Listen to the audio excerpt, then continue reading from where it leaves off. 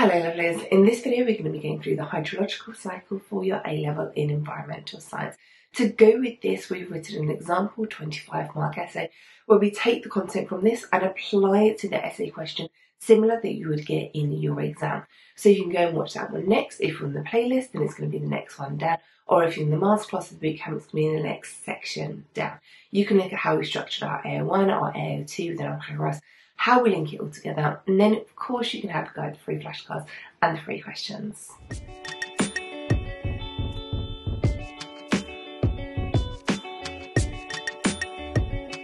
Lesson 8. The Hydrological Cycle. The Hydrosphere. The hydrosphere is one of the main reservoirs on the Earth, and it contains all of the Earth's water in solid, liquid and gas forms. This includes lakes, rivers, ice, snow and water vapour. The chemical formula for a water molecule is H2O, so it is made up of two hydrogen atoms joined to an oxygen. Water molecules join together via hydrogen bonds, which are weak bonds individually but strong in great numbers. The number of these hydrogen bonds present determines whether water is in its solid, liquid or gas state. For example, ice contains a lattice structure of many hydrogen bonds which tightly pack the water molecules together. The state of water is changed by the temperature it is experiencing at the time. At 100 degrees Celsius or higher, liquid water will boil and evaporate to form water vapour. At 0 degrees Celsius or lower, liquid water will freeze to become solid ice. This all occurs within a narrow temperature range of 100 degrees, allowing processes in the water cycle to happen within the temperatures experienced on Earth. You will notice on the diagram that the different atoms within the water molecule carry different charges. The oxygen carries a slight negative charge, whilst hydrogen carries a slight positive charge. For this reason, we can describe water as dipolar, two charges, and it is the reason for one of the most environmentally significant properties of water, being a universal solvent. Water can dissolve all charged compounds and allows chemical reactions to happen faster in solutions such as photosynthesis and respiration. The two charges in the water molecule attract atoms of opposite charges. For example, in salt, the positive sodium is attracted to the oxygen and the chlorine is attracted to the positive hydrogen, dissolving the molecule. Plants and animals rely on water to dissolve substances that they transport around their bodies in xylem and blood vessels respectively. It also allows organisms to use water as a habitat and obtain nutrients from it, for example, filter feeders such as mussels in the ocean. Another environmentally significant property of water is its high specific heat capacity. This essentially means that it requires a large amount of energy to change the temperature, even by 1 degree. Consequently, water makes a stable habitat in lakes and rivers, as well as creating a stable internal environment for living organisms. Furthermore, water's solid form is less dense than its liquid form, which is very rare. This allows ice to float on water and is important as it stops whole water bodies freezing in the colder months, and the layer of ice almost acts like an insulator to allow wildlife to continue living under the surface. There are lots of keywords you need to be happy with from your GCSE science when talking about the movement of water through the hydrological cycle. These include evaporation, condensation, precipitation, and transpiration. Evaporation is when water turns from a liquid to a gas. Condensation is the opposite process, so from a gas to a liquid. Precipitation is any form of water falling from the sky, for example, rain, snow, and sleet. Transpiration is the process where water evaporates from the leaves of plants to become water vapour in the atmosphere. It is an essential part of allowing plants to take up water from the soil.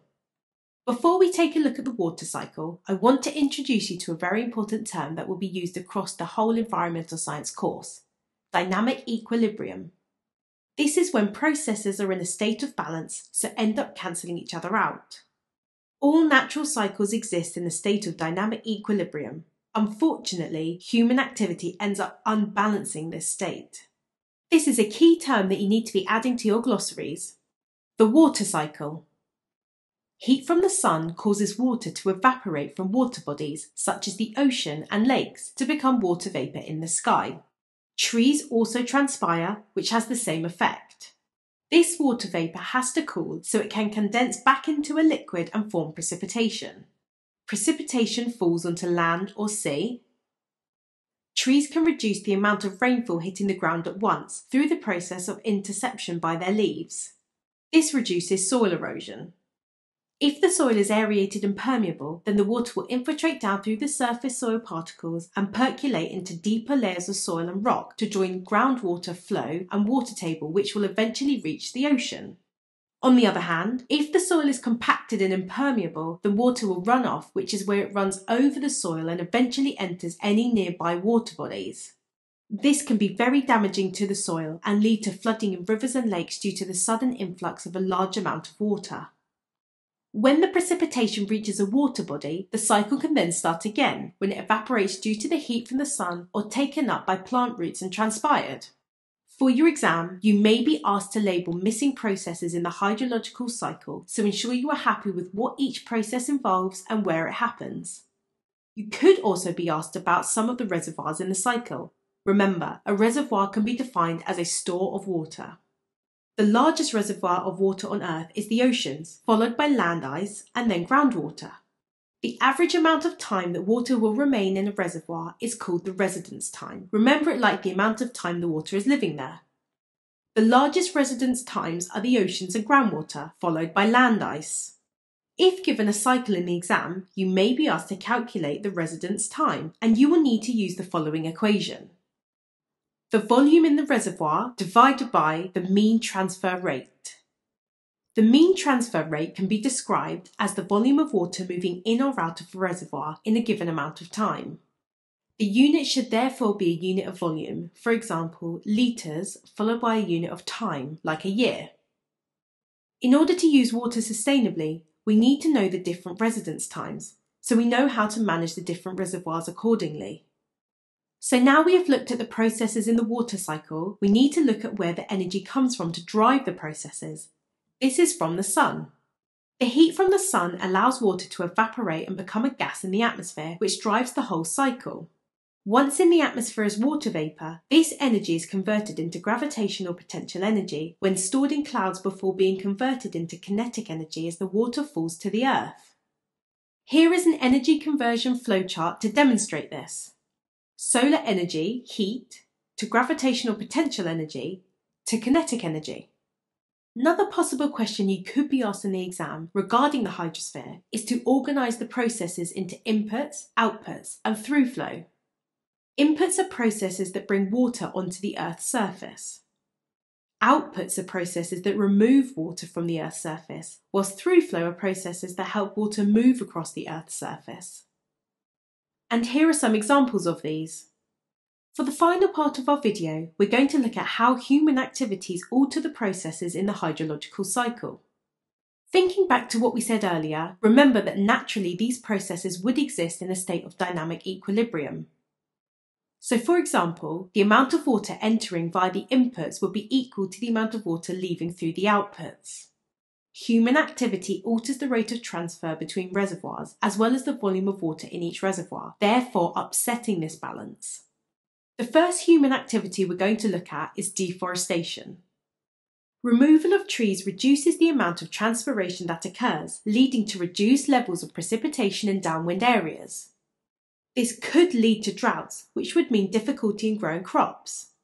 Furthermore, removing the trees removes the canopy, so the amount of interception is reduced, meaning more rain is hitting the ground.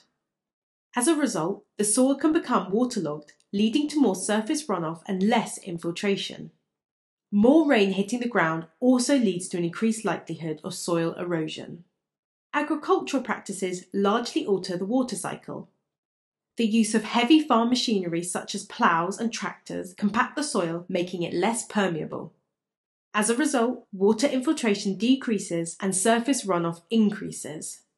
This practice, as well as using chemical pesticides, can reduce the population of soil biota, such as worms, which usually create tunnels and help infiltration. Irrigation is the large-scale watering of crops. This is one of the largest demands for water across the globe, reducing the volume of water stored in reservoirs. Furthermore, due to the sheer volume of water applied, a lot of it is excess and doesn't infiltrate into the soil, so cannot be taken up by plants. Instead, it ends up evaporating, increasing the amount of water vapour in areas downwind. Urban development and the use of impermeable road surfaces, such as tarmac, reduce infiltration and increase surface runoff. Rapid runoff from large areas can lead to flooding of natural reservoirs or of the drainage systems put in place in the city. The next human impact we are going to look at is global climate change. The rising temperatures we are seeing across the globe are increasing the rates of snow and ice melt and evaporation, whilst reducing the ability of water to condense back into rain. This is altering water availability across the earth and leading some areas into droughts and others into floods. The snow and ice melt is causing further warming through a positive feedback mechanism as more UV is being absorbed by the Earth's surface. And if the ice or snow was on land, the meltwater will contribute to sea level rise when it flows into the oceans. Ouch!